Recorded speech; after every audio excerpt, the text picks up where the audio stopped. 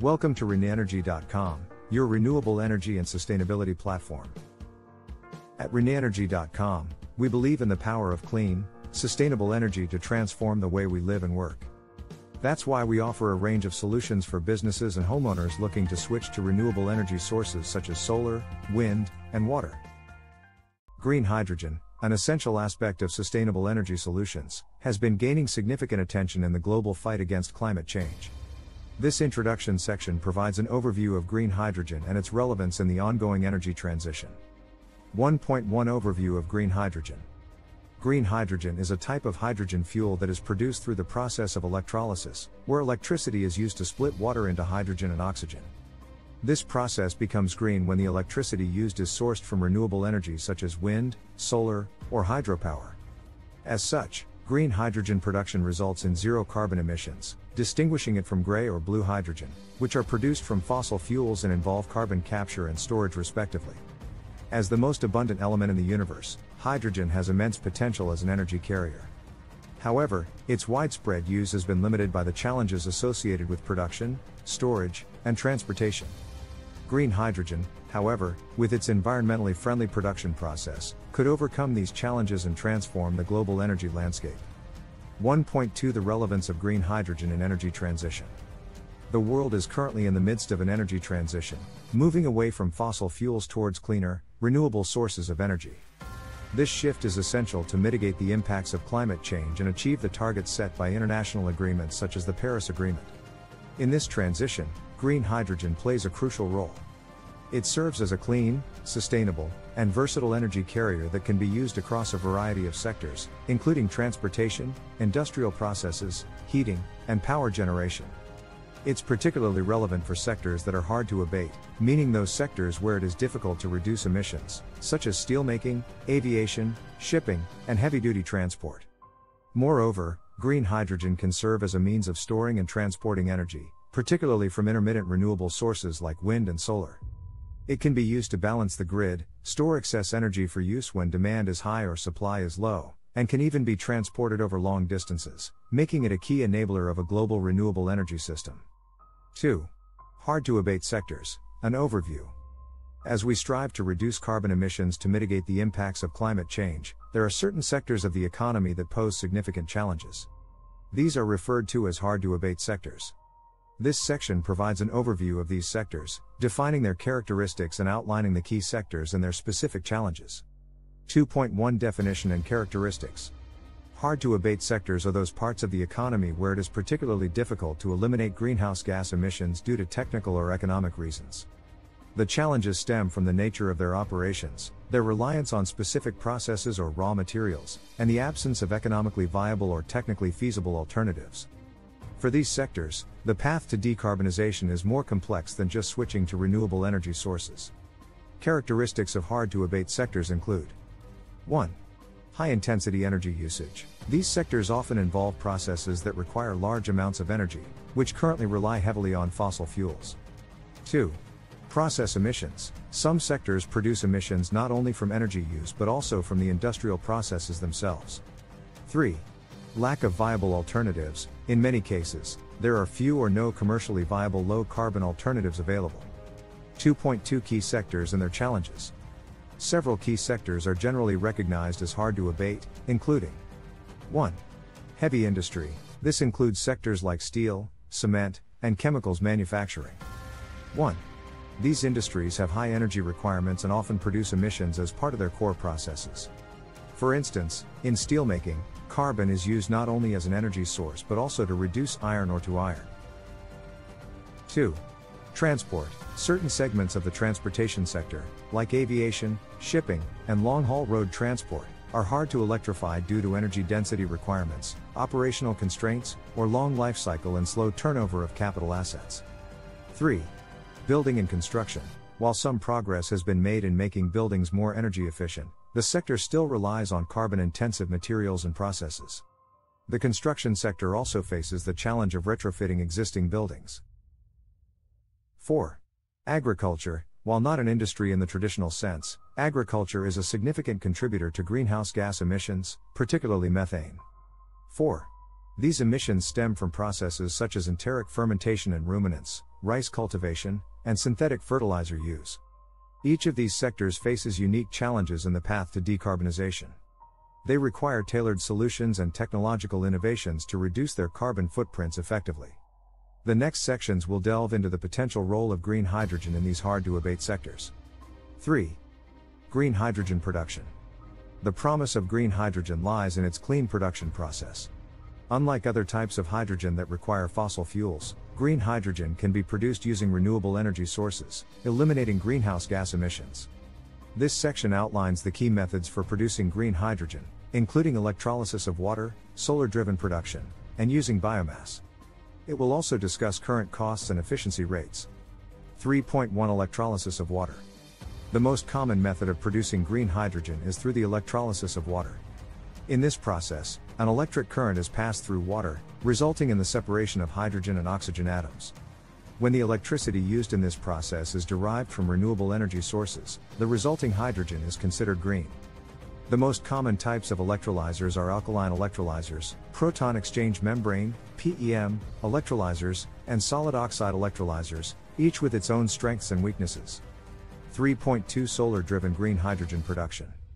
Solar-driven green hydrogen production, also known as photoelectrochemical, PEC, water splitting, uses sunlight to generate the electrical energy required for electrolysis.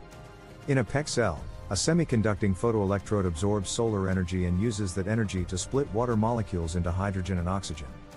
This method is currently less mature than traditional electrolysis but holds promise for efficient, cost-effective green hydrogen production in the future. 3.3 Biomass to green hydrogen. Green hydrogen can also be produced from biomass, organic matter like plant and animal waste. In this process, steam reforming or gasification is used to convert biomass into a gas composed primarily of hydrogen and carbon dioxide. The carbon dioxide can then be separated to produce pure hydrogen. While this method isn't entirely emission-free, it can be considered a low-carbon method, especially when the biomass is sourced sustainably and the carbon dioxide is captured and stored or used. 3.4 Current production costs and efficiency. As of 2023, the cost and efficiency of green hydrogen production vary depending on the method and location, among other factors. Electrolysis is currently the most mature and widely used method, but it requires significant energy input and is sensitive to electricity costs. Therefore, in regions where renewable energy is cheap and abundant, green hydrogen can be produced at a lower cost. Biomass to green hydrogen and solar-driven green hydrogen production are less mature technologies and currently more expensive. However, ongoing research and development in these areas hold the promise of increased efficiency and lower costs in the future. It's also worth noting that green hydrogen production's costs are expected to decrease in the coming decades due to technological advancements, increased scale, and the declining cost of renewable energy. However, significant investment in research and infrastructure will be needed to achieve these cost reductions. 4. Role of green hydrogen in hard-to-abate sectors. Green hydrogen, given its versatility and potential for zero carbon emissions, can play a critical role in decarbonizing hard-to-abate sectors. This section will explore the potential applications of green hydrogen in various sectors, including transportation, industrial processes, the building sector, agriculture, and others. 4.1 Transportation sector. In the transportation sector, green hydrogen can serve as an alternative fuel source for vehicles where electrification may not be feasible or efficient, such as heavy-duty trucks, ships, and airplanes. Fuel cell vehicles, which use hydrogen to generate electricity within the vehicle, emit only water vapor, making them an attractive option for reducing carbon emissions. Moreover, the high energy density of hydrogen makes it suitable for long-haul transport and aviation where weight and volume are critical considerations.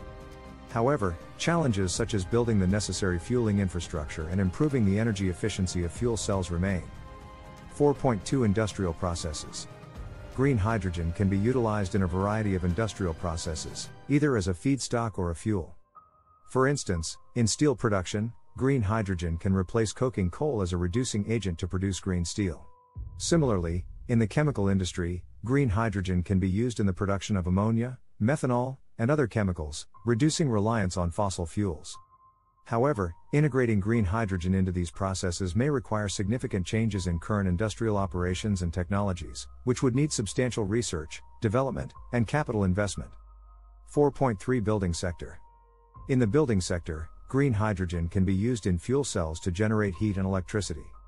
This is particularly useful in areas where it's difficult to fully electrify the heating system or where the electric grid is not reliable or robust enough to handle peak loads. Green hydrogen can also be blended with natural gas for use in existing gas networks, reducing the carbon intensity of heating in residential and commercial buildings. However, the viability of this approach depends on the compatibility of existing infrastructure with hydrogen. 4.4 Agriculture.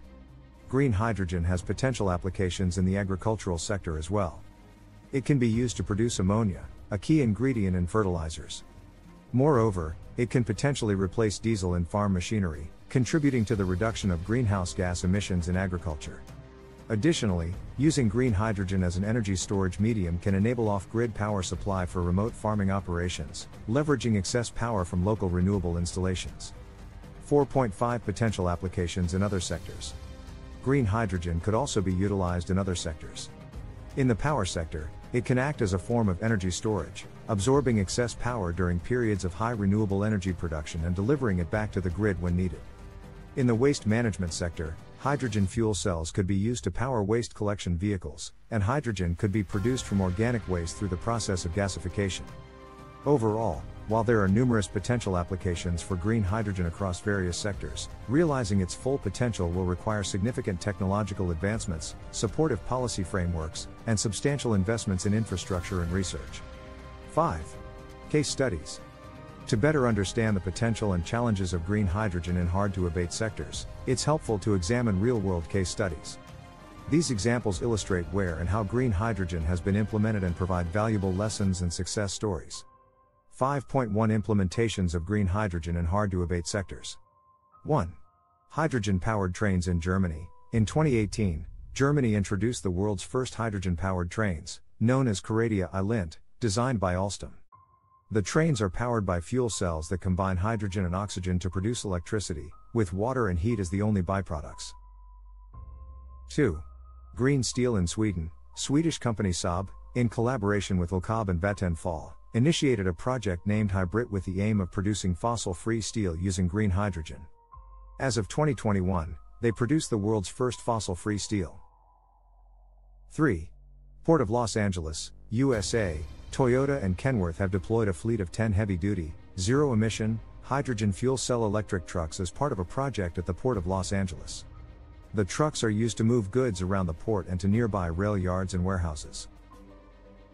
5.2 Lessons learned and success stories. Each of these case studies provides valuable insights. 1. Germany's hydrogen-powered trains. The train's successful operation demonstrates that hydrogen can be a viable alternative to diesel for rail transport.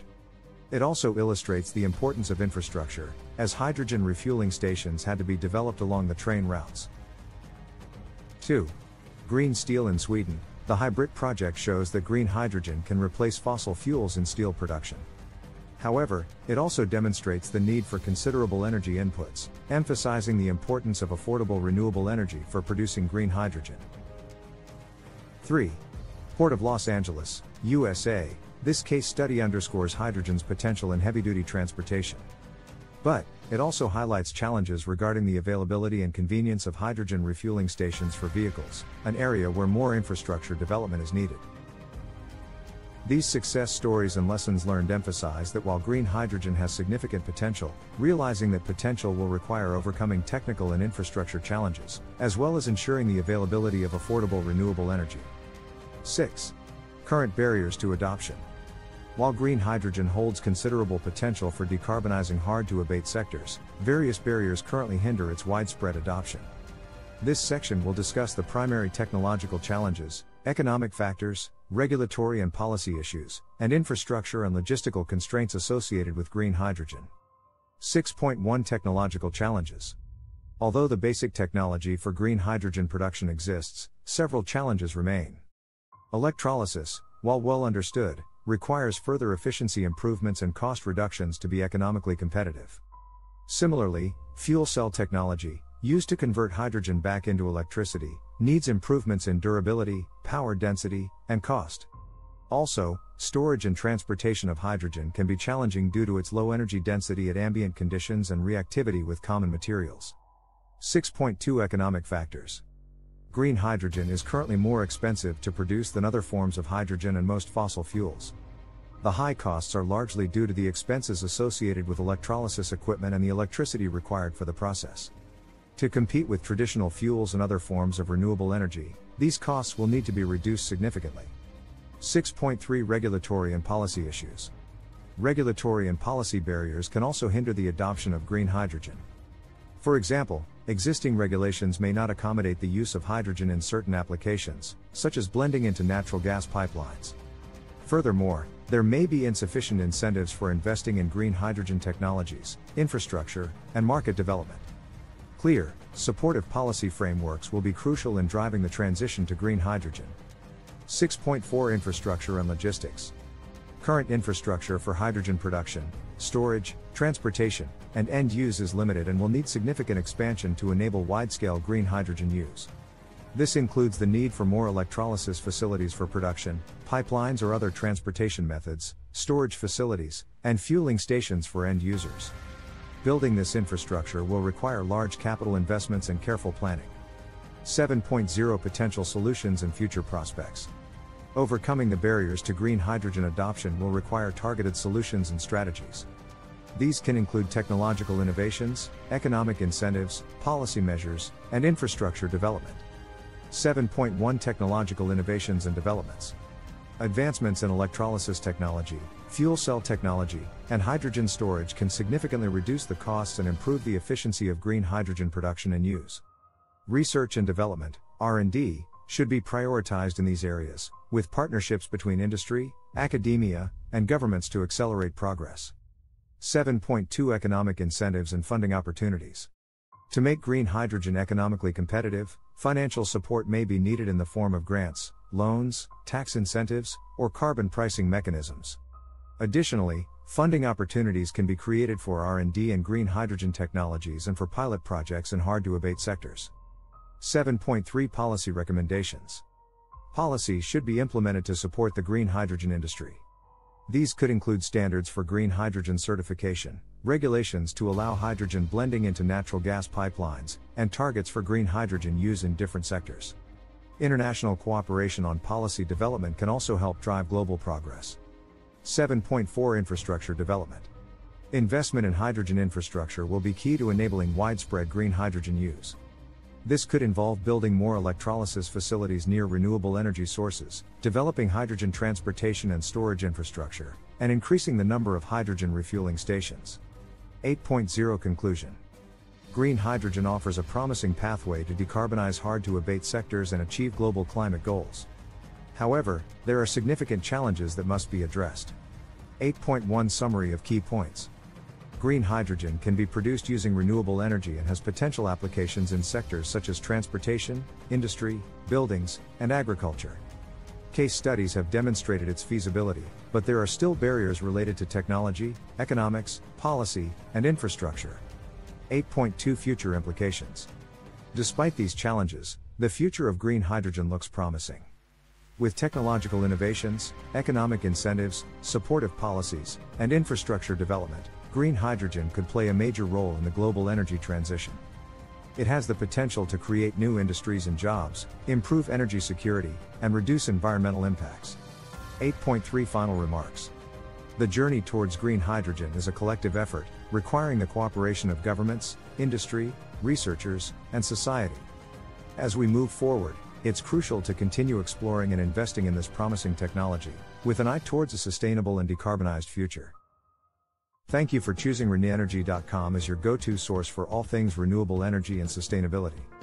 With our YouTube channel, we explore the latest developments and innovations in the field, including hydrogen fuel cells and the use of AI and machine learning to optimize energy consumption. If you're ready to take the next step towards a cleaner, more sustainable future, visit us at ReneEnergy.com and discover the many ways we can help you transition to renewable energy. Thank you for watching and subscribing. Stay up to date on all the latest news and insights by subscribing today.